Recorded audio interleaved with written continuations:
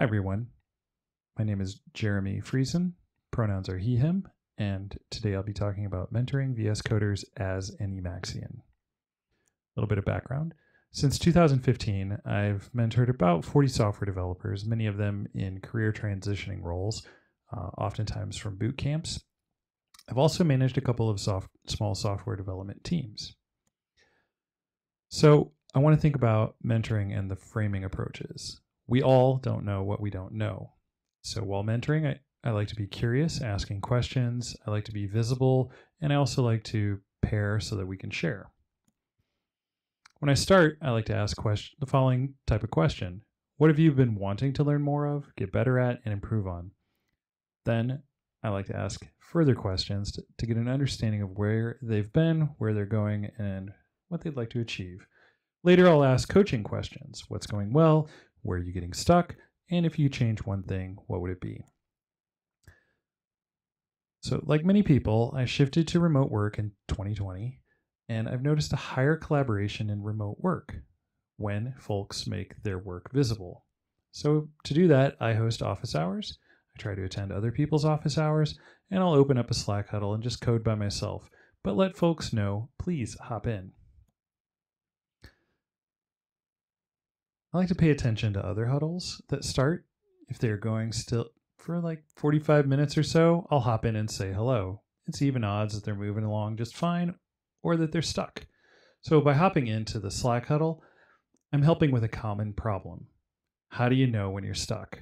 This is something that as a manager, folks want to know, how can I get unstuck faster?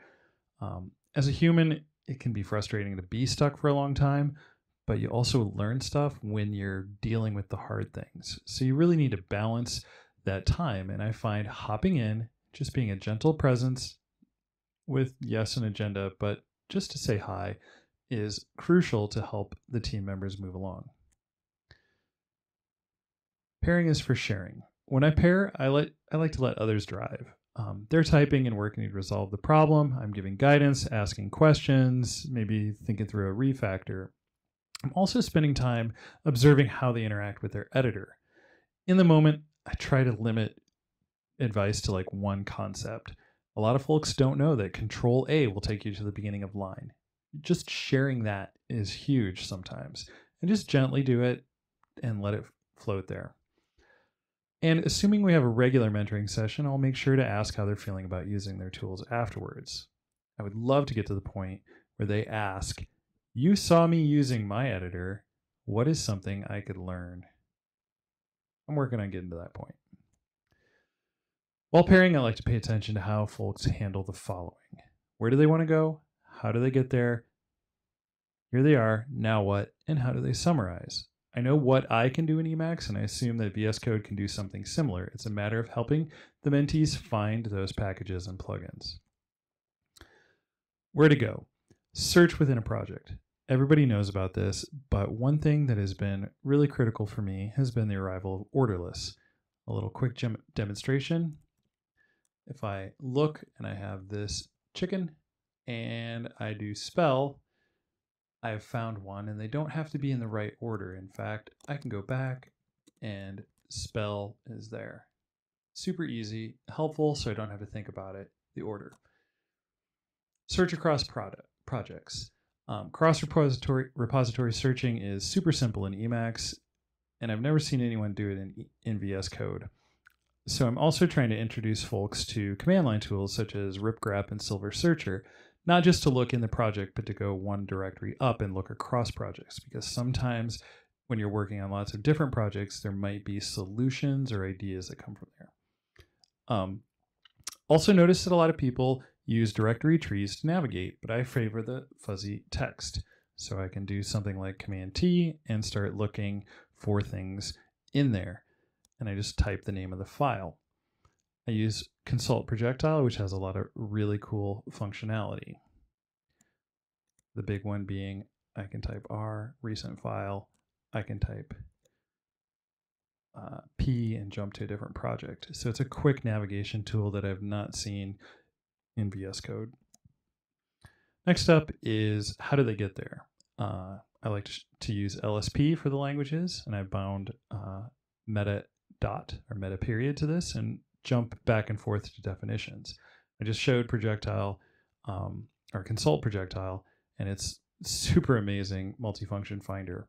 Also, another one that I am very avid about is the jump between definition and test. I bind that to super period, and it helps me jump back and forth between my production code and my test code. And especially in Ruby, there's an idiom for that. And there is plugins in VS Code that does this correctly. Next up, now I'm here, what do I do? Word completion, Emacs just knocks everything out of the park. Debrev, templates, hippie expand, completion at point. Sometimes it just hurts to watch people type stuff that they could quickly expand because there are words within the code. Another one is auto formatting. Tree Sitter, its arrival is great. I assume this is going to get better. I love highlighting a region, hitting tab, and it's just formatted. I've seen a lot of VS coders that doesn't work for them. Don't know why, trying to get them to see it. Multi-cursor and iEdit. Took me a long time to explore iEdit, but practicing was huge, and it has transformed my approach to coding and typing. Folks know about my multi-cursor editing and editing in region, but make sure that they are aware of it. It's important. Next up is inline searching. My beloved TextMate. It was the first thing. In fact, it was why I chose not to use Emacs in 2005 and went with TextMate. So this is something quite simple. I can do search within here, and I can see introduced, and it will show me the line. What I like about that is when I'm in code, I can see the neighborhood of other things and get a good idea of what's around. Yes, there's occur mode that can be super useful, but I'm used to the TextMate and I just love it. Next up is how they summarize. I've seen a lot of bootcamp graduates write commit messages by going to the command line. In my experience, commit messages written in the command line tend to be terse. They miss something.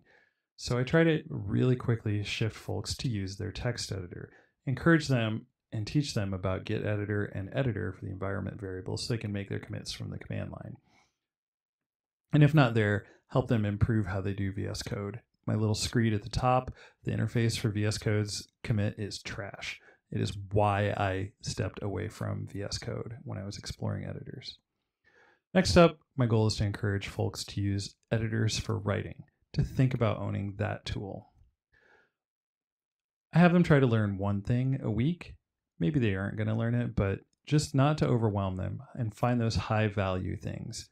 Jump to spec, jump to code, super valuable because I see folks doing it a lot during the day, and it can really speed up the transition time and keep the focus between the test, what you're trying to test and what you're trying to define, which can get lost if you do the tree navigation.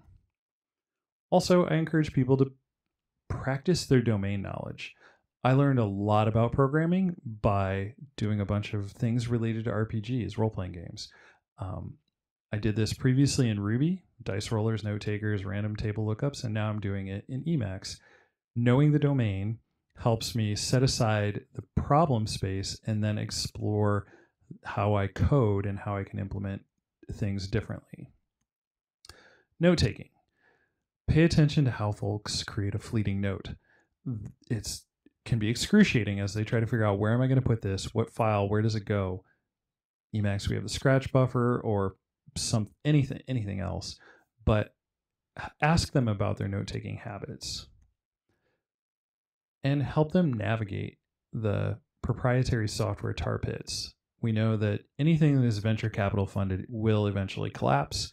We know that things that don't have a sustainable business model without surveillance capitalism is going to also have problems. So encourage folks to think about how they're owning their notes. Do they place true value on those, or are they things that are kind of ephemeral? And then help them find the thing that makes sense for them. Put another way, I want people to think holistically about their generalized computing environment. And I also think about the reason why I've stayed a software developer for 25 years plus is because I approach all of this as play and storytelling. Sometimes happy byproduct is that I ship features and documentation and help people get stuff done. Yet, I don't tell folks to use Emacs. Instead, I'm doing my best to show a myriad of reasons for why folks should consider Emacs. In conclusion, ask questions. Find a person who is a VS coder and just say, hey, I learned something new. We play this game all the time, me and my coworker Kirk. I love it. Another goal is showing the malleability of Emacs, how easy it is to extend. And obviously, there's so much more than what I've highlighted, but then again, that's Emacs. Thank you, and I look forward to your questions.